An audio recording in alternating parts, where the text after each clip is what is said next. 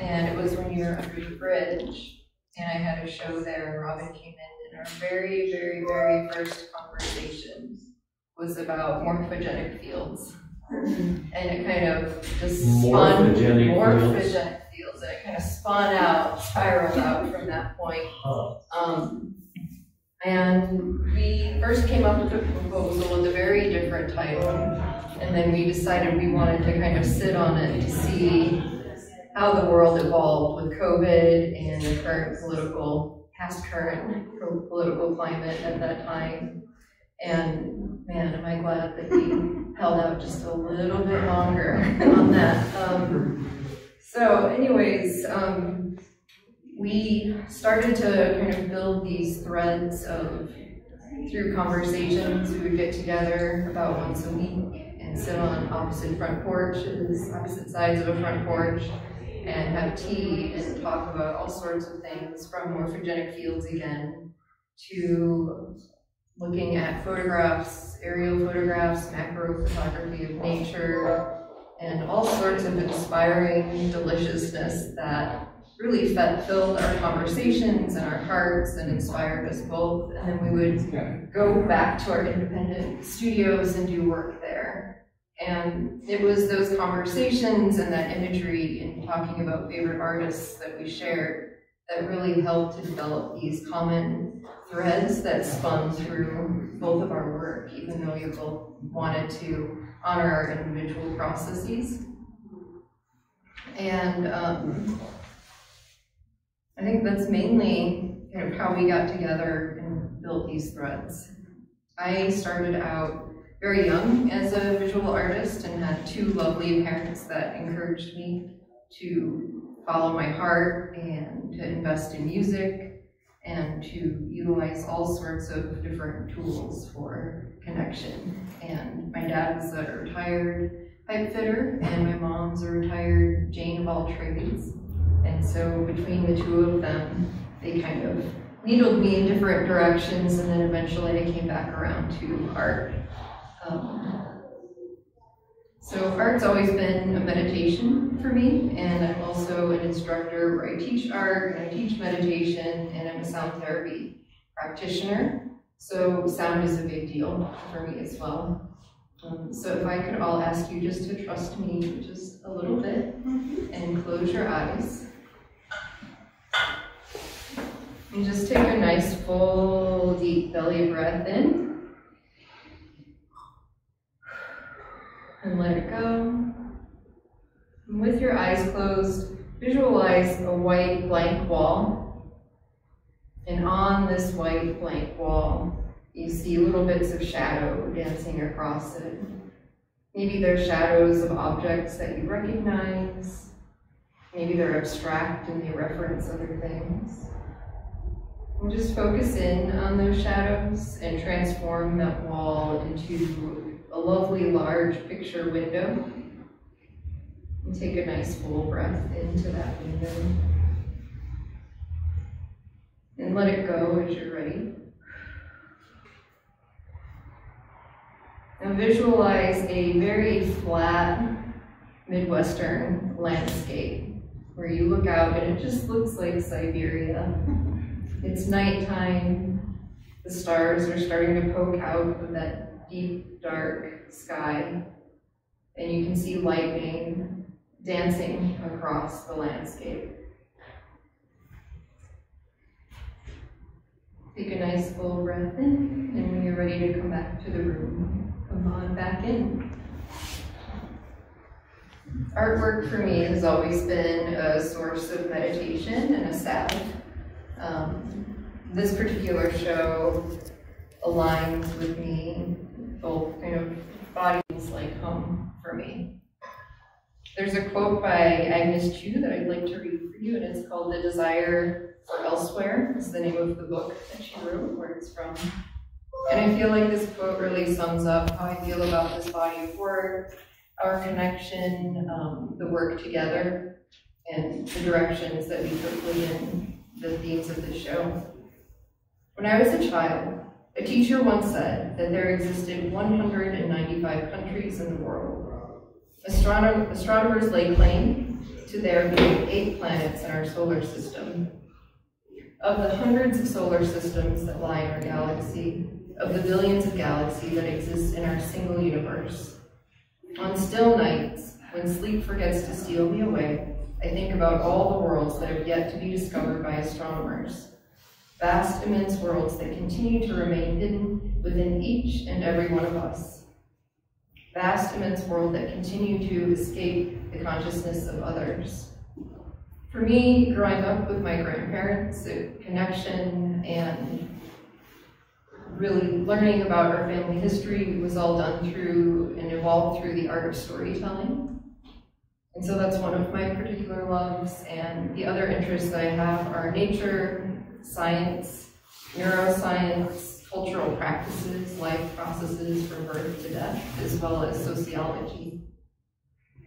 And because of those things, and because of my parents, and because of my creative side, I'm in my own head a lot. And so if you see me and I don't respond right away, it's probably because I'm escaped into one of those worlds in there. And I build up a lot of worlds within that space. I crave opportunities to stare out windows, to feel vacant space, and to kind of move into other realms. So the title for the show really evolved out of our discussion on different realms of existence, different states of being. Growing up, my dad would wake me up in the middle of the night, and if it was storming out, he would put on an album. We'd lay on the living room floor and just watch the lightning storm and coordinate with the music. Often he would put on Mystic Moon's Orchestra one stormy night, and other times he put on the Velvet Underground or the Stones. But it was a really magical time for me. Having the forest across the street, I always thought that it was this vast forest land that was magical with marshes, and then when I went back to visit as an adult, it was like, maybe it's a little different now. And so there's also that within our worlds and how our age can kind of change our perspective on things.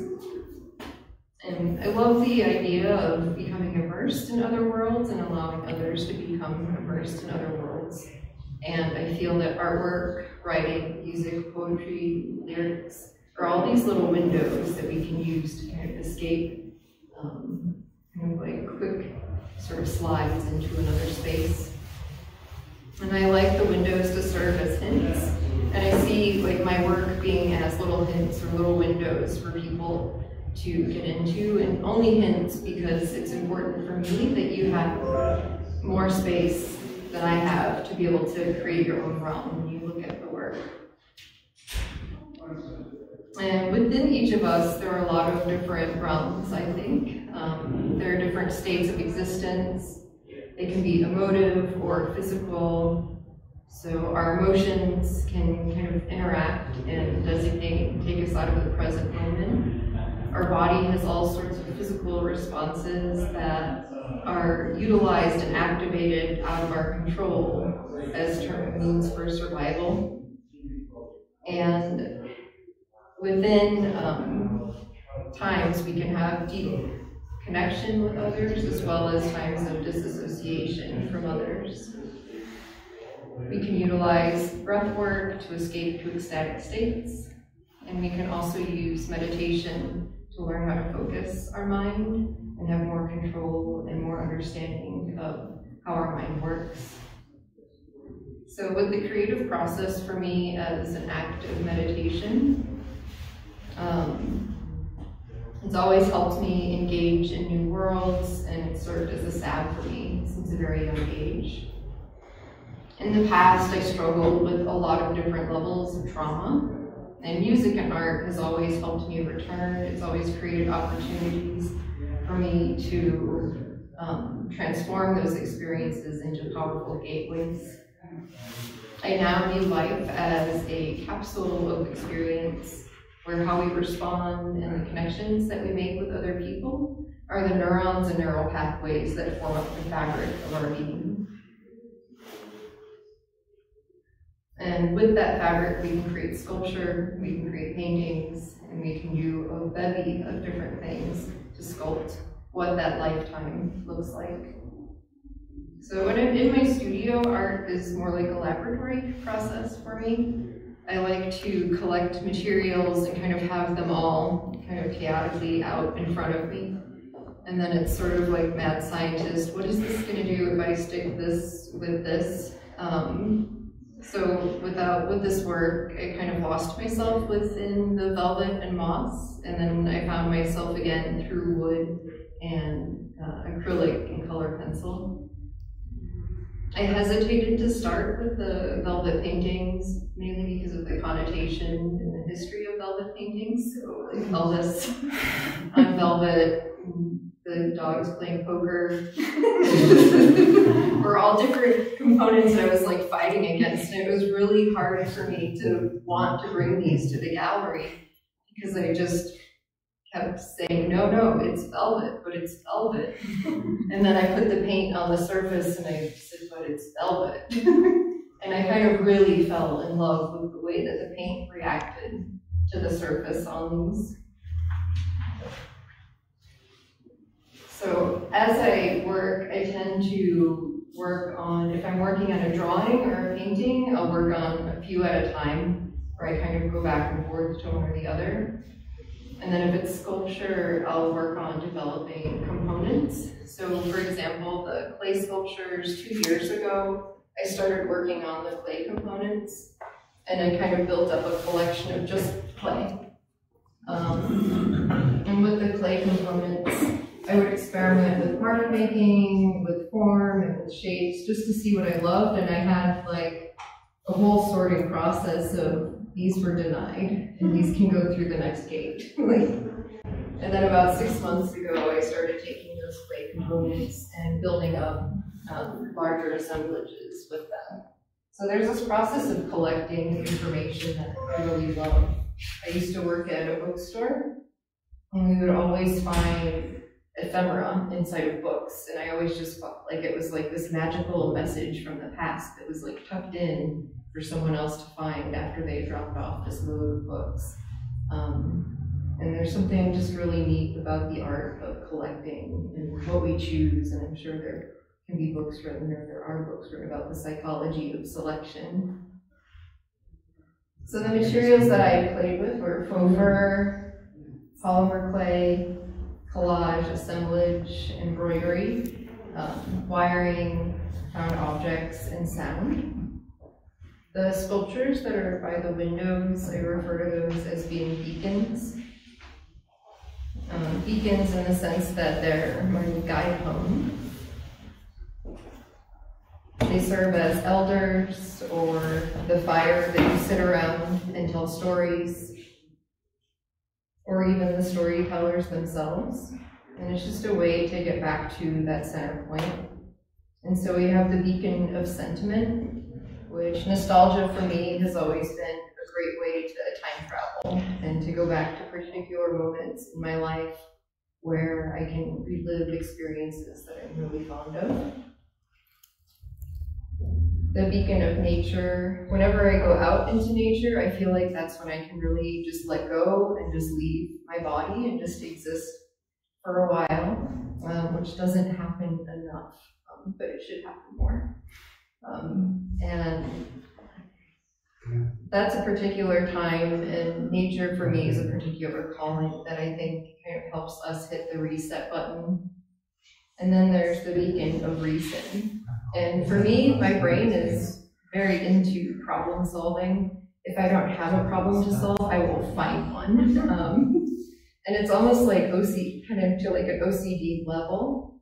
And so I reflect inward a lot, and I use a lot of like self-questioning and self-dialogue to kind of figure out where I need growth to occur.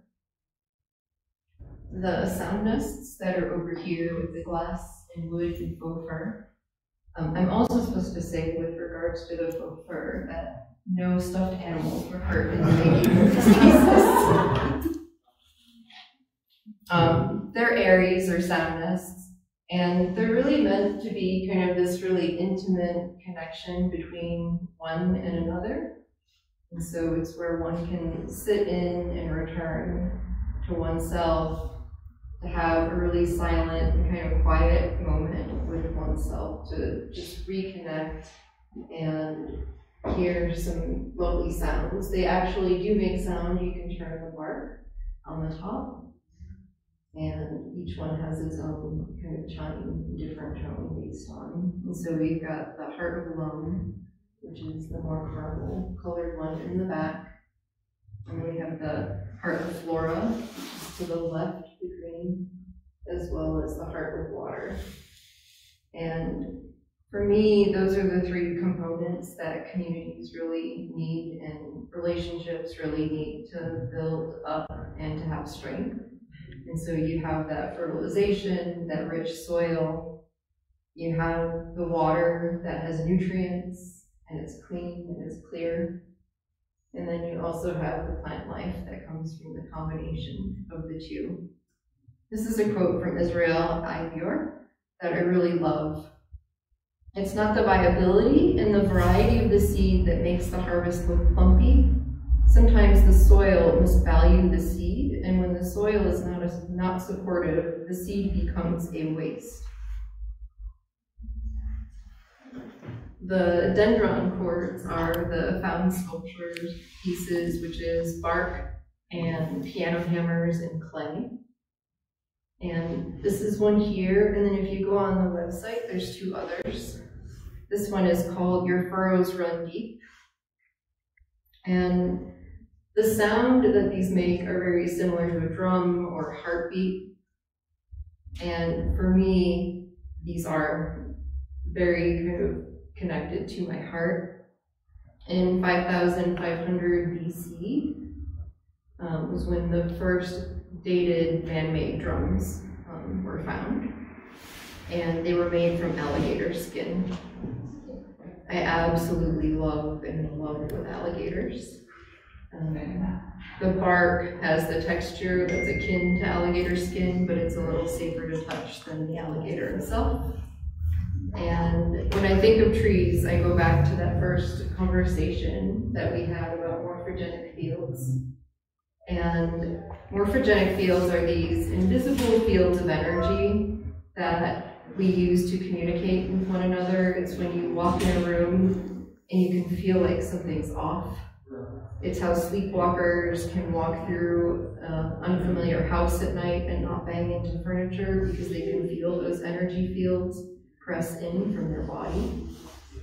There's also mycelium, that are those tiny little hair-like rays that grow off mushrooms beneath the ground, and trees use those to communicate. So the trees use those to communicate to the level of if one tree becomes diseased, they will cut off communication with that tree and learn how to self-isolate because of the mycelium that grows around them. This is a quote by Rilke.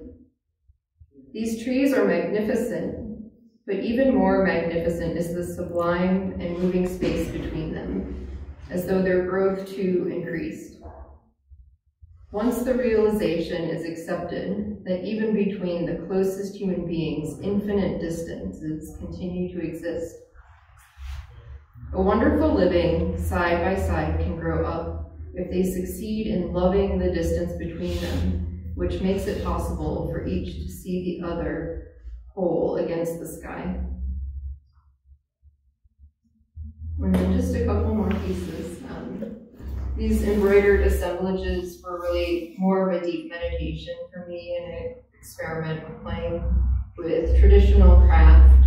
I grew up watching my grandmother embroider and do practice different knots.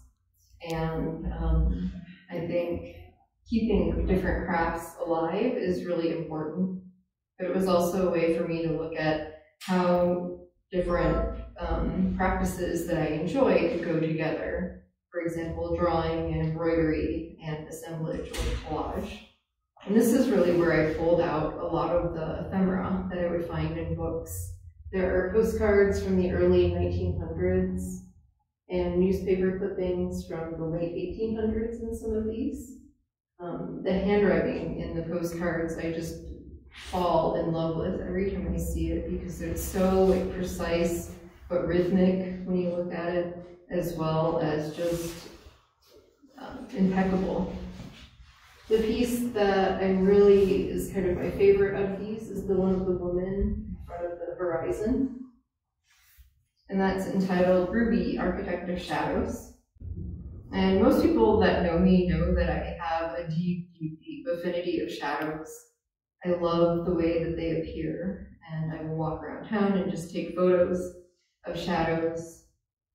That all started when I was young, and my grandmother Ruby, I would go and I would spend the night at her house, and she had this beautiful old hurricane lamp against a blank wall, and she would turn the lamp on, and then she would tell me stories about family history, and she would do shadow puppets with the hurricane lamp to illustrate her stories. And it was through her art of storytelling that I feel offered me a different way to really look at the world and to be okay with delving into my own shadows and exploring them and experimenting and figuring out what's working here and what's not, to embrace them. And then just another thing with the paintings on velvet, I'll talk about this one here, which is entitled Over Time the Construct Fell Apart into Awakening. And then there's one on the back wall that's closest to the brick or the window. And that one's called We Made Sense Once of the Soothing Chaos. So these paintings across the board just offer me time to really just process the world around me, but to go a little bit deeper within. And this year, more than any year, I've been kind of questioning my anxiety that I have with things not going as planned. I really like things to be orderly and for things to happen, like I'm going to do this at this time and this at this time, and that's all that's going to happen within that space. But then there's often something else comes in and it's like, and so I started questioning, like, what is so frightening or terrifying about things changing or life coming in or when things become chaotic. And I realized it was because I had lost touch with it. It's not me, it's so much as the conditioning I think that we all go through, where we become comfortable with systems. We have heartbeats that beat at a very specific increment and regularity, so we align easily with things that are systematic. But also, we have also kind of let go a little bit with the systems that are in place, with just allowing life to come in and to be carried away with it. So this particular quote by Terence McKenna is one of my favorites. Chaos is what we've lost touch with. This is why it's given a bad name. It is feared by the dominant archetype of our world, which is ego, which clenches because its existence is defined in terms of control. And this one kind of describes the current state of my studio, which I wish more was born out of this, but it's by Mary Shelley. And its invention, it must humbly be admitted, does not consist in creating out of a void, but out of chaos. And then finally, the moss and the wood sculptures. Those were like really, I talked about them a little bit already, but they're really an intense piece for me. I was really able to deeply escape into my imagination. With those, they were full of play, but they were also an exercise in practicing letting go, or practicing letting life come in. Because the moss, as well as the air plants, kind of have a life of their own, and they're just going to do what they're going to do after a certain point. And so it's kind of like you make these pieces and then you put them out in the world and you just let life happen to them. And so this quote by Emerson, "To be yourself in a world that is constantly trying to make you something else is the greatest accomplishment." And this quote by Danielewski, "And where there is no echo, there is no description of space or love, there is only silence." Those two particular quotes for me really resonate very strongly, because I would just like for all of us to be in a world where we can be ourselves. And so each individual body of work and each individual piece for me is a different realm, a different place to be. It's a different window to move out and into. And it's also a different offering, honoring the votive of our connection too. So thank you.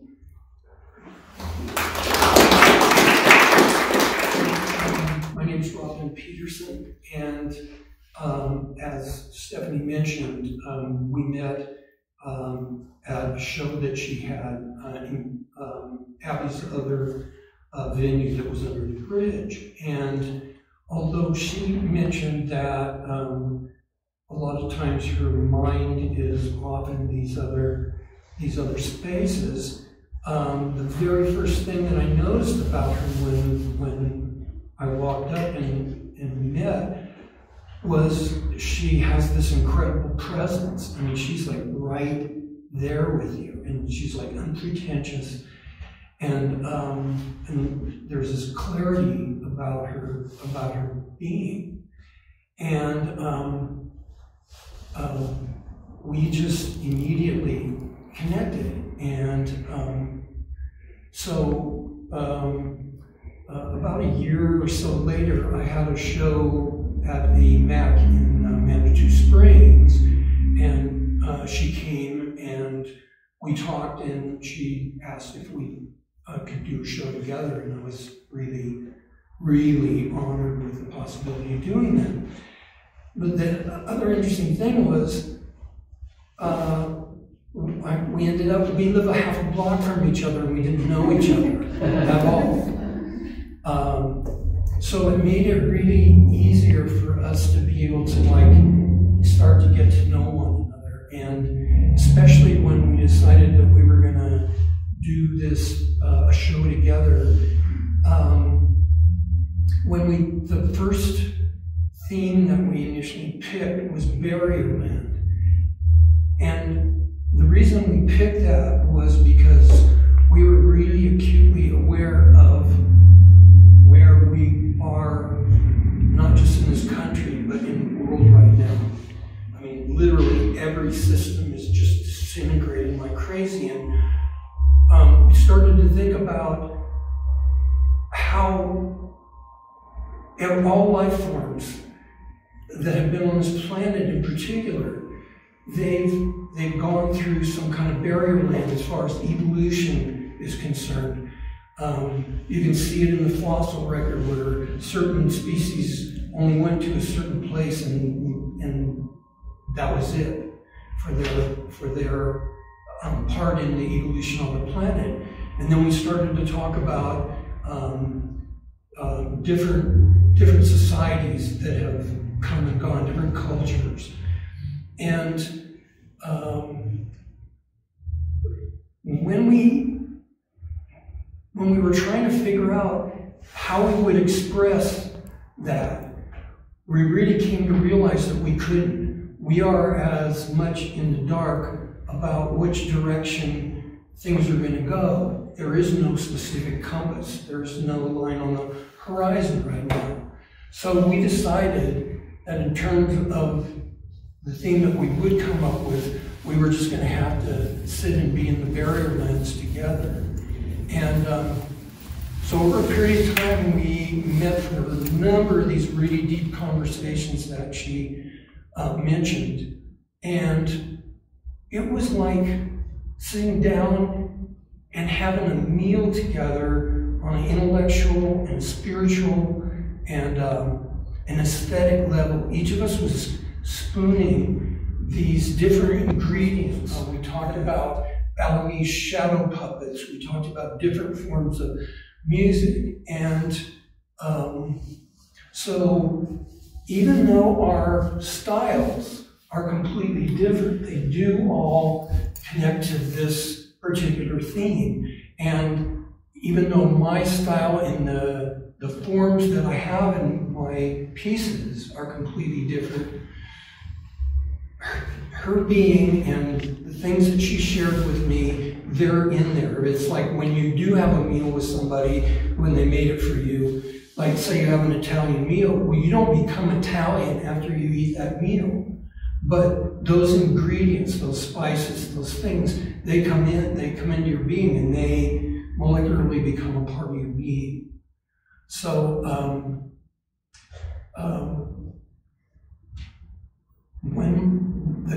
muse that I have, and this is going to sound very antiquated in this time period. My muse is, I do experience it as like some kind of a form of a twin intelligence for me.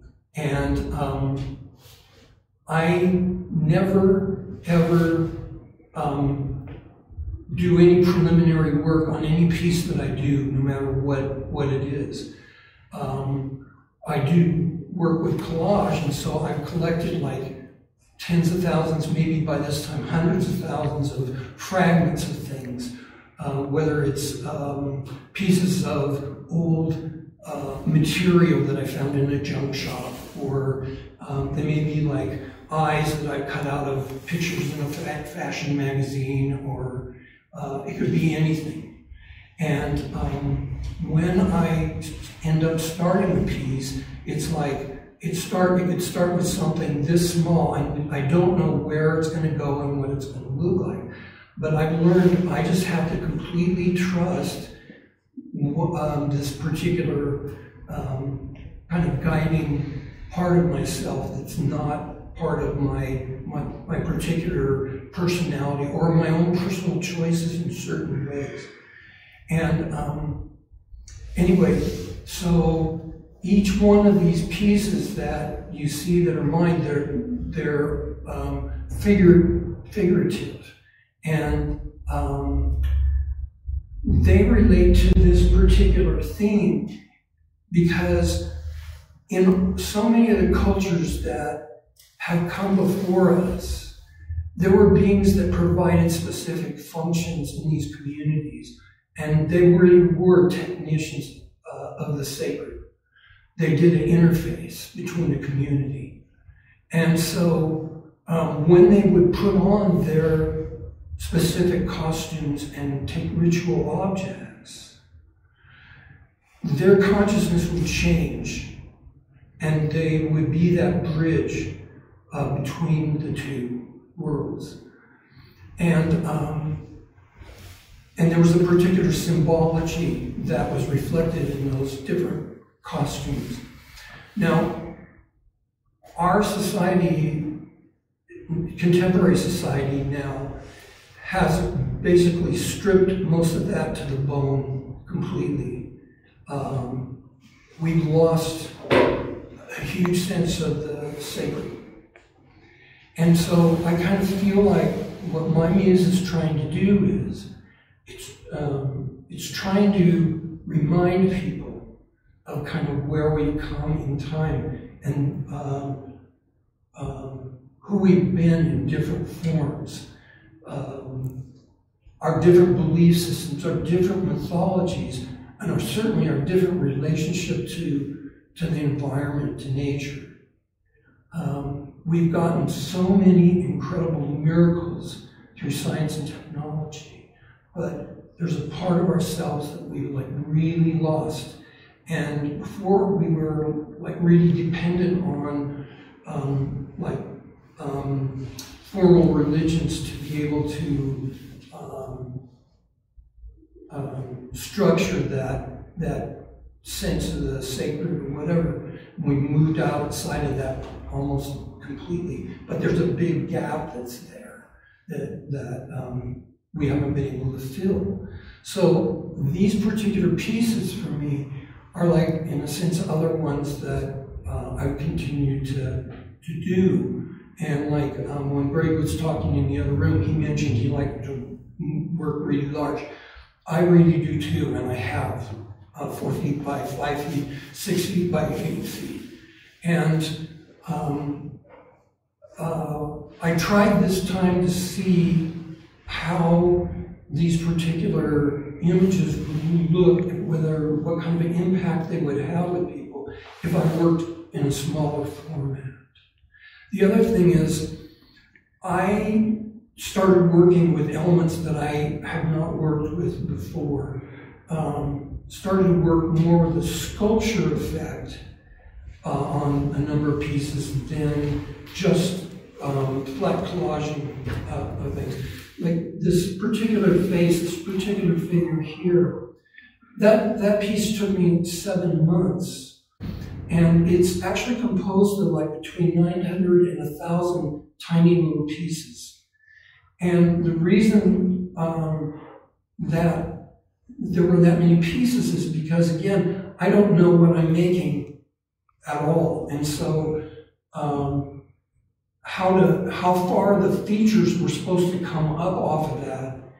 I couldn't use some kind of substructure to put it on there because I didn't know what it was supposed to be. So everything had to be cut out in little pieces and glued on and glued on and glued on until it came up, and then it was like, oh, that's what you were supposed to be.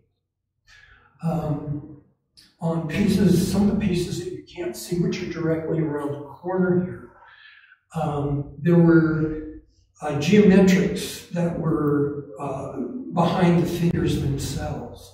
And those are pretty new for me. Same way as the back here in the middle of those 3 small pieces.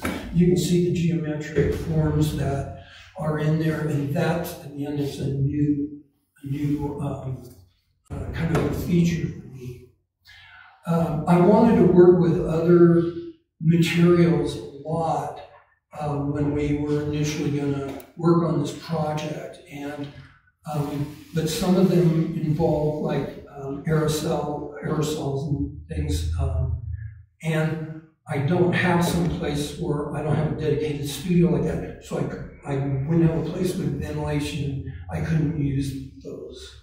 So again, I kind of had to like let go of the steering wheel and just agree that I would let the muse help me choose to go to the right materials. Out of this process of working with Steph, it was the first time I'd ever collaborated with someone else on a show that was a themed show. I'd been in other shows where, like Abby's had a yearly show where it's gratitude and people contributed their pieces of work. But this is the first time for me that I've actually shared a show with someone and we worked with a particular theme. And yesterday, when I was trying to think about how I kind of explain what that experience was like for me, this metaphor kind of came to me, and I thought about how it was like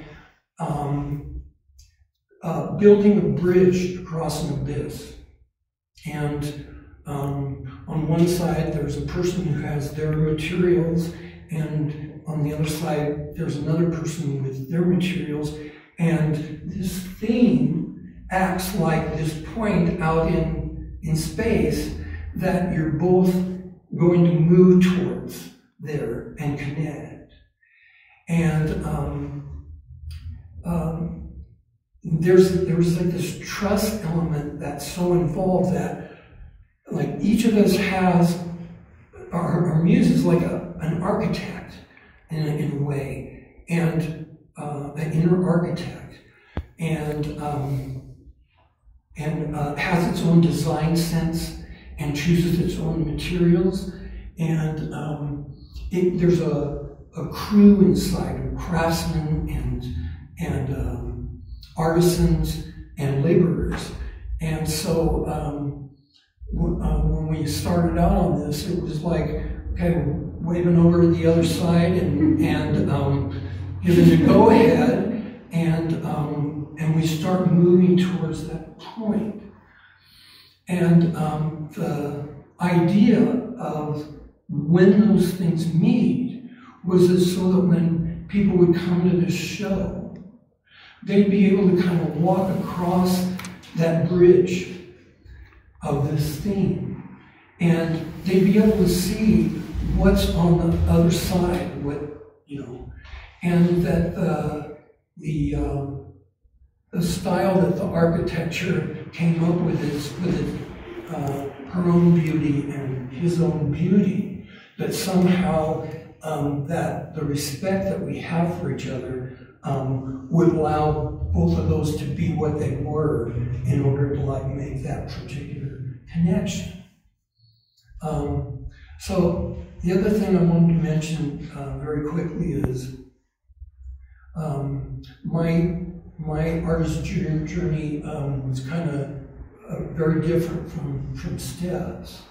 When I was younger, I was really pretty good at drawing, and you know, there used to be back when there used to be these things that were on a matchbook that said, draw this pirate, you know, and send this thing in, and I'll give you an appraisal of what your skill is or whatever. And so I'm this little kid, and I would do this drawing, and my mom sent it in one time, and when it came back, they were just very encouraging.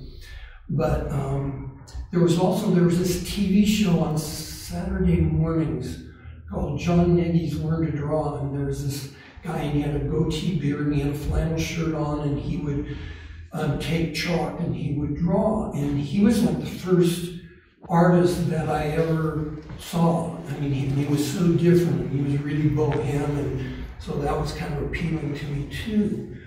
But anyway, I started to get up really early in front of the TV by myself and would draw along. And so one day when I was at school, the nun who was teaching everything would, at a certain point, she'd go, okay, we're going to have art now. And she would like go up to the chalkboard and try and draw something, and we would draw along. And she, after a period of time, she came over and said, why don't you draw on the board and try and teach some stuff. So I started to do that. Well, I get, you know, so far on a piece every day with people, and every single day she would have somebody come in, one of the students, and erase off everything on the chalkboard. So every time I came back in, I had to rush to try and draw it all back up. Well, anyway, I was really identifying with that and being an artist. And then one day, I happened to get sick and was gone for a week. And when I came back, and we were having class when she was going to have art period, I went to get up, and she came over to me and she says, "No, you don't need to do that anymore. We have this new kid, Fred, Finley, and he's going to teach it." And so I'm probably 7-ish, 8-ish, and there was something about when that happened, just happening out of the middle of nowhere, and it was such a shock that I lost my ability to draw. And for probably until my 30s, I could not do any artwork. I was lucky during that time because I ended up working in a record shop, and music became just like one of the most important things in my life. But it wasn't until like I was in college, and I was living in San Francisco, and I went downtown one day, and I was standing at a street corner waiting for the light to change, and I heard this like intuitive voice that said, "Look down." And I looked down, and in the gutter there was a part of a magazine, a picture of a face that was kind of torn out, and it said, "Put this in your pocket." And I didn't know why, but I put it in my pocket, and when I took it home, I just kind of put it on a shelf.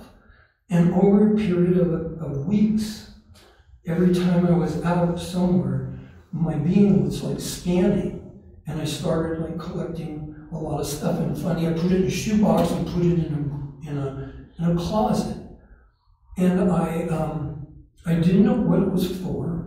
And then one night, the same kind of thing happened. This intuitive voice said, "Get the box out." And I put it on the table and started taking things out and looking at them and started to arrange them. And my roommate at the time came over and looked at it and said, "Oh, that's collage." I didn't know what she was talking about exactly. But anyway, she kind of said, well, you got to get some glue and a board and stuff. And as soon as I started to do that, that's when this connection to being able to create art started to happen again after all this time. And that muse, that particular spiritual presence, for me anyway, that's the way I would describe it. It's been my companion since then, and it's shown me and it's guided me to create all the different pieces. And I've never questioned the content at all. I just consider it just, I'm doing my part with my body and focusing my mind, and I just am letting it come out of a black hole, because that's what it's like, piece by piece, out of a black hole every time. And I consider the images are universal images, like the totem that's back there. That's not specific to any particular tribal group at all. It has characteristics from different ones. Any of these dancers that are here, and the dancers, there's like 3 different dancers in this. I've never had dancers in mine before. They have, a number of them have eyes in certain parts of their body, and those reflect the consciousness that different sacred dancers in different cultures, when they would perform, they are channeling that particular form of consciousness that was essential to the mythology of their own particular culture.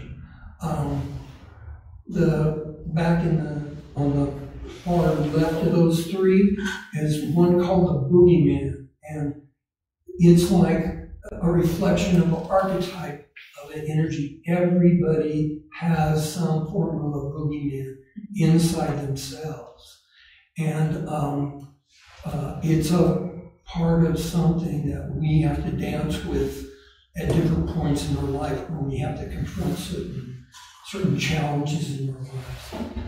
And then the one that's on the right there, the Green Man Felici one, that's a combination of insectoid, humanoid.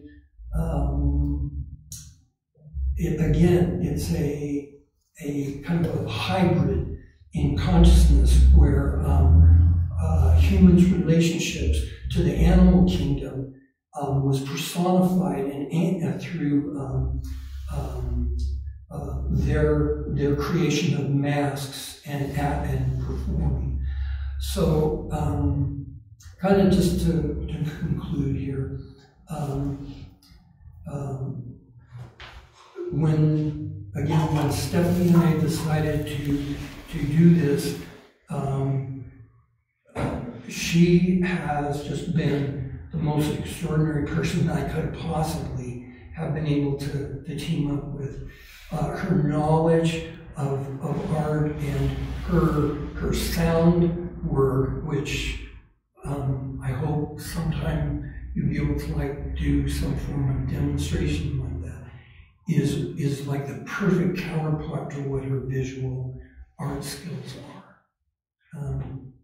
Anyway, I want to thank Abby again. It was about 1.5 years or 2 years ago that we did our submission, and because of what was happening with COVID, we got bumped.